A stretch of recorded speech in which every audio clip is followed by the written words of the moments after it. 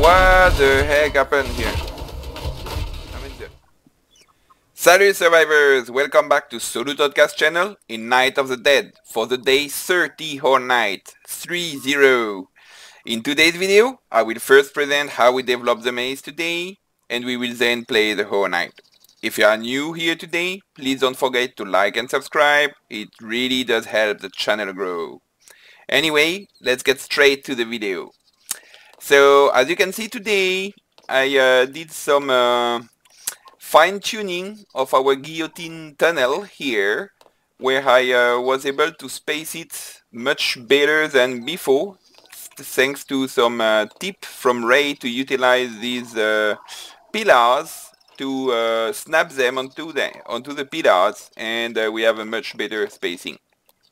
Also, at least 3 persons, and I guess everyone, will enjoy this change here from walls to windowed walls. So MJ, Genesis and my little doggy will appreciate to see the viewpoint on our heads chopping. Hopefully that will be awesome. Other than this, I have replaced here the spice floor by a cutter trap. I think that will probably be more effective. That has been for today's improvements to the loop of death. Aside from this, as you know, I had some concerns, obviously, these past 2 episodes of the serpent maze, because these double shredders sometimes block the path of zombies. So for maybe half of them, I have removed them, put them back, remove them, put them back, and I think it worked, because during the day there was some little guests coming, and they came down here. I mean, they died in the spikes, so I was not really able to test for real.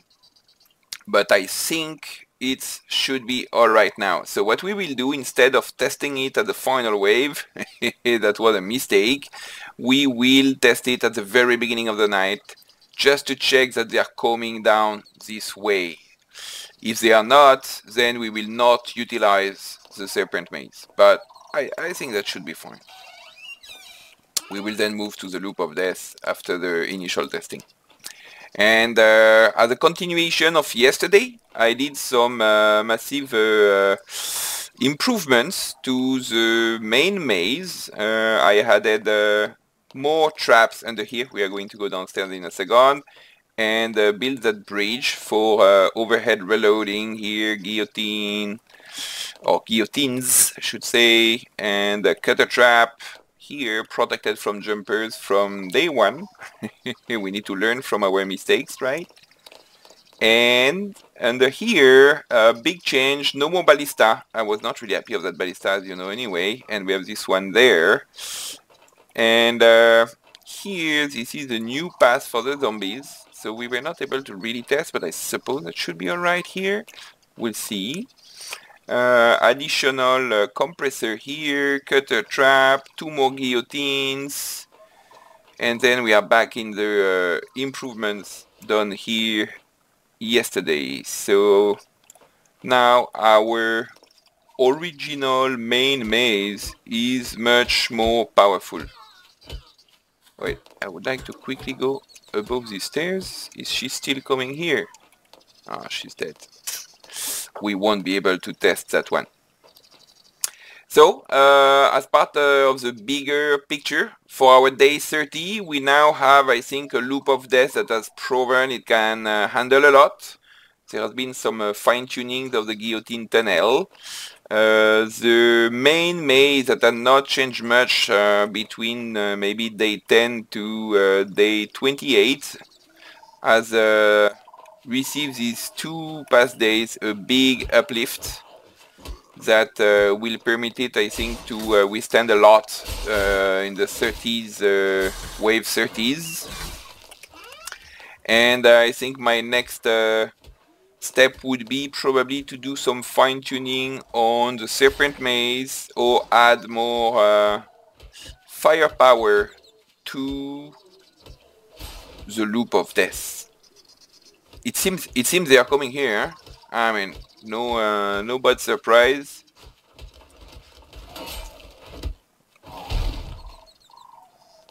The heck! I jumped on the...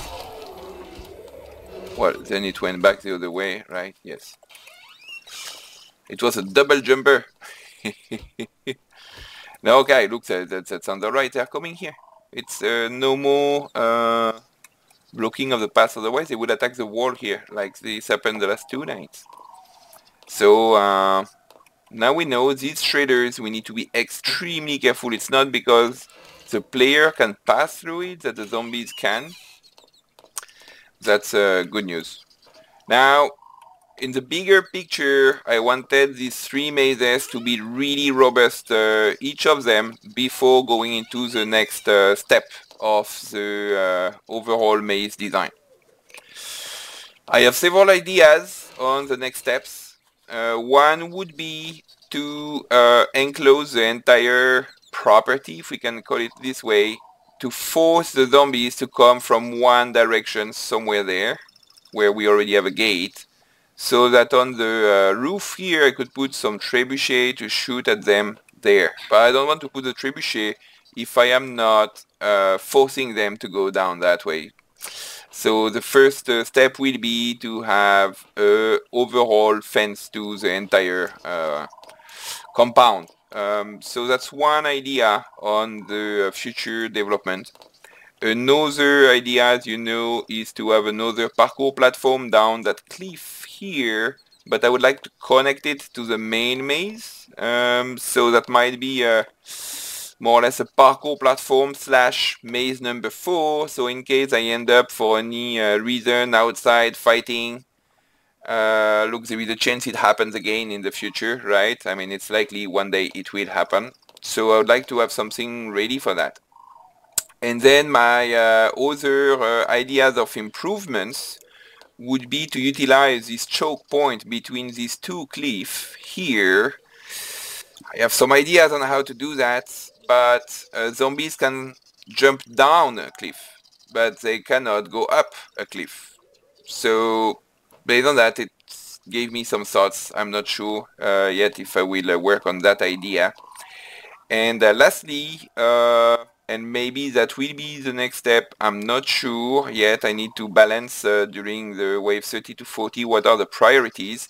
This would be to scrap this experimental meat bait room and build it 2 levels higher here above the bottom loop of the loop of death, and build it in such a way that whenever they would reach that meat bait room, they would fall into the bottom of the loop. And as you can see, this can fit in the bigger picture to have then the main entrance of the main mazes on the complete opposite side of the base. So when they would land here, then they would do the entire tour once again. Now, for that idea, that would be like a huge loop at the scale of the entire compound. I have one concern. I'm not sure if it would work for one reason. If there would be a meat bait above here, let's close the door here, they are starting to arrive. If there would be a meat bait above here with a radius of 8 blocks of attraction to the zombies, when they would fall here, would they be forced to stay within the 8 radius? Or would they do the entire tour? Based on the tests we did a couple of episodes ago, I think it would work and they would be doing the entire tour. If you recall, we had done a test in the main maze when we played with that meat bait room. And when the zombies were entering within the radius of the meat bait, they were not hesitating to go out of that radius. So it's not like when they enter within the radius, they need to stay within the radius. They are attracted to it, then they are not attracted anymore to the player, but they are allowed to go outside of the radius of the meat bait. So that would be, I think, something really cool. Please let me know your thoughts on these different ideas for people interested in this master planning sauce, because I think that could be really so cool, this idea I just described. I'm kind of hesitating in which order to do it, because it's all part of the same master plan, right? Oh, also something else, I have lowered the sound so that even if we have a lot of noise from all the traps, it's not disturbing too much your ears. Please let me know in the comments if you have any view on that. If you find that it's too noisy, for example, please say it. I'm spending quite some time to do video editing and all this, as you know, in order to have enjoyable and entertaining videos. So any comments is most welcome on your feedback about that. Anyway, we are now in the initial waves, so let's focus on the fights. Wave 30 starting. Woo! We prepared hard these past few days for it. I think we are now finally ready. We should eat a steak. That's today the celebration. Let's eat a steak. Good. And if things go sour, we'll be ready. Ah, we got the first guest falling down here. Cool. Okay, these new improvements here of our guillotine tunnel is just really good. I can access relatively easily all of them. Woo! Oh, alright. Yeah, I think I'll build in the future an expansion with some fences, and we will be able to sit here safely. Yesterday I was able to catch a good one, but that's not easy to catch systematically.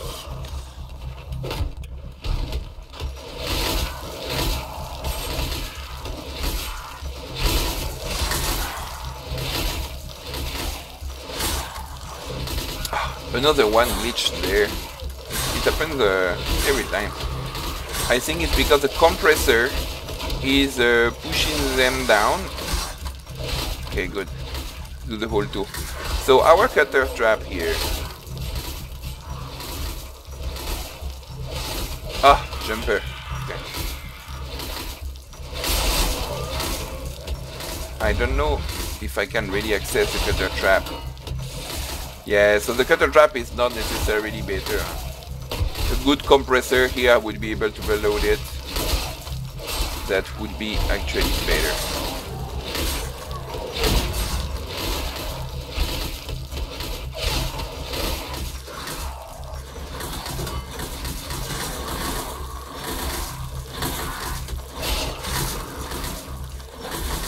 Okay, reloading them.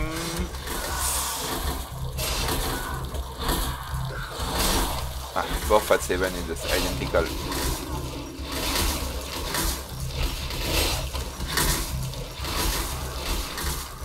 Yeah, and as recommended by Sin, now they are not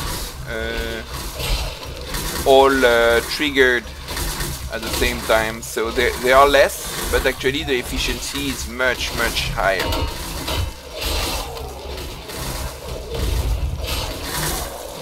Hehehe.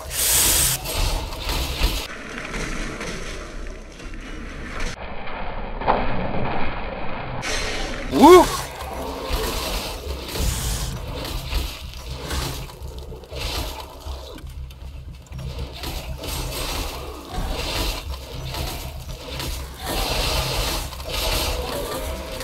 Okay, so as usual now, the loop of death is really doing its job, no problem.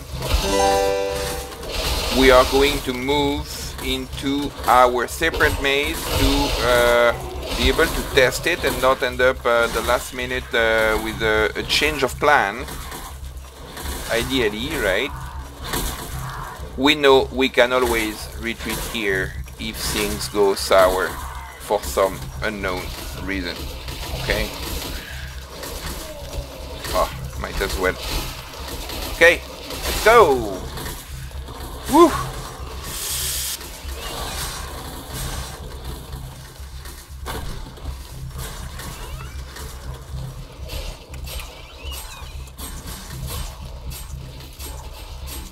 Okay, let's check they are not breaking that wall here.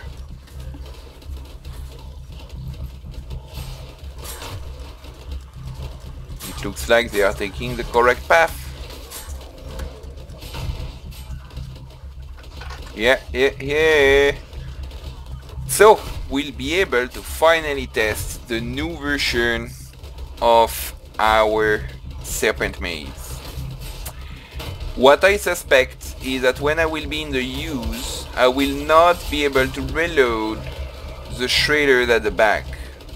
But let's see if it's possible or not. Because in my testing of the range to reload a cutter trap in the new expansion of today, actually you can reload the cutter trap more than one block away. So actually let's go try it now if we can. There are two here. So the first one and the one behind. I think it worked. Ah, but when I do the second one, right. So first one is at 99. Let's wait to make sure that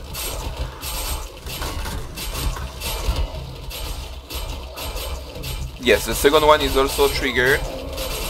We should do it at the moment when there is none. I'm not sure this will happen. Let's just try. Yes? No? No? Yeah, got it? Okay, super.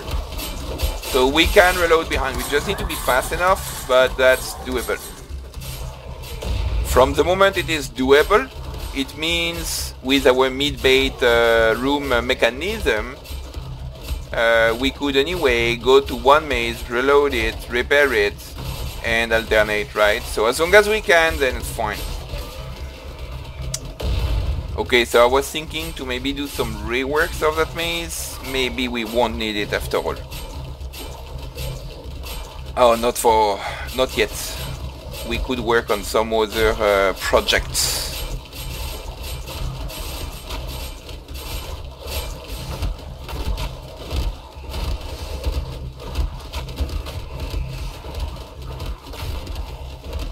Okay, well, they are not getting past the first one yet.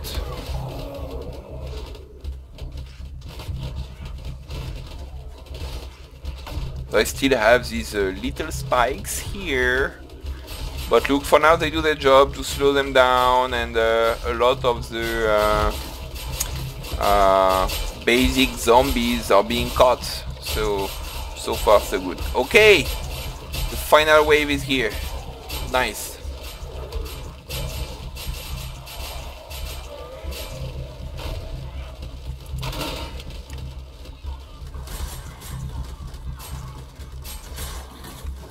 Just checking. No, that sounds alright.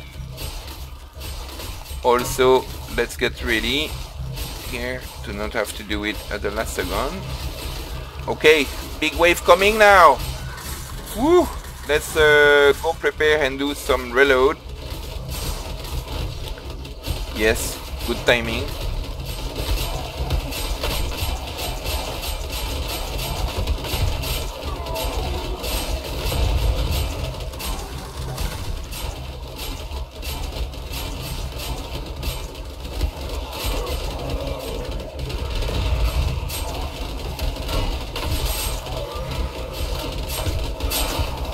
Yes, I got it.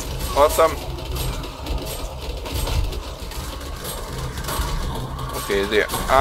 In fact, that might be because I need to repair first, right?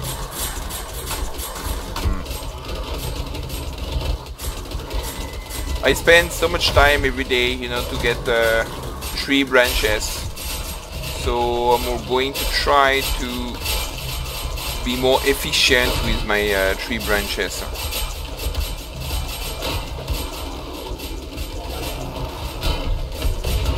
Is he going to glitch through it? No, good.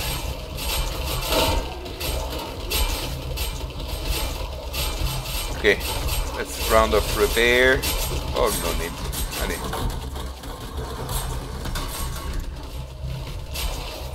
So the question is, will they be reaching our flamethrower? I mean, this one did, but it cheated. Let's look at it in action.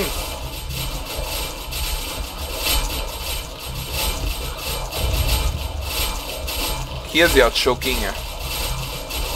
But normally, if they are choking here, they should do a U-turn. If I understood well their mechanisms.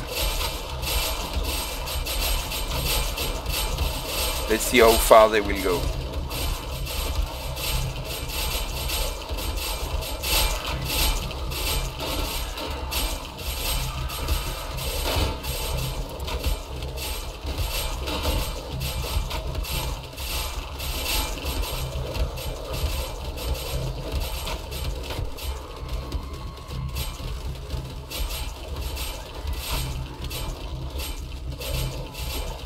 Look, so far so good. I mean, there are 4 branches here. I mean, 3 are with these double shredders. The last one is different. Actually, now that we have been able to test the other guillotine tunnels, this one I will modify it at some point in time to be made the same way on how we did the other one.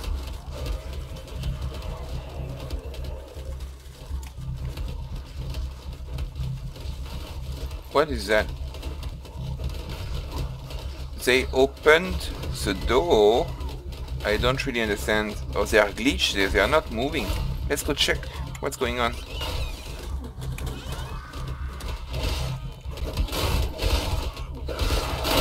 What the heck happened here? I mean, they are bugged or...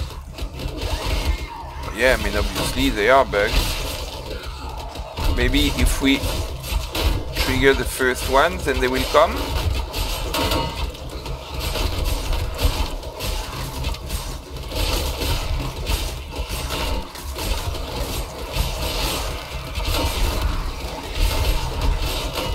Ah, maybe for some unknown reason. Okay. Ooh, that's going to be quite some because they're all got stuck. Let's get ready here.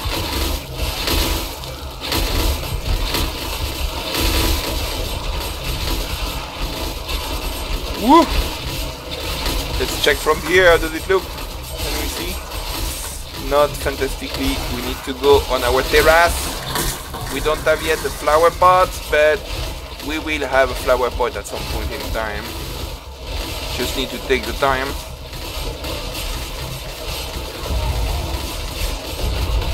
Okay. Equipping. We're ready.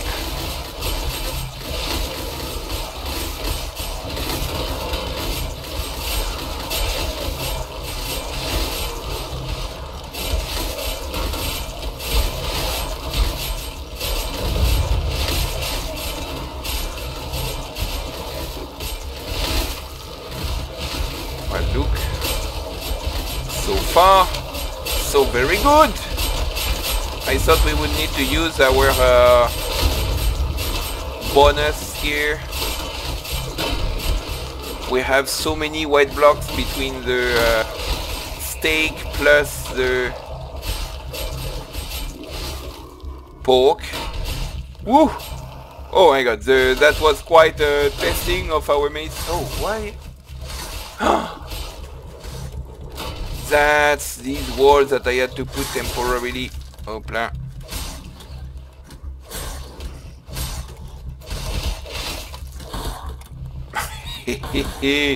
Because to put these, I had to put these walls, I had to put some little pillars to snap it onto it.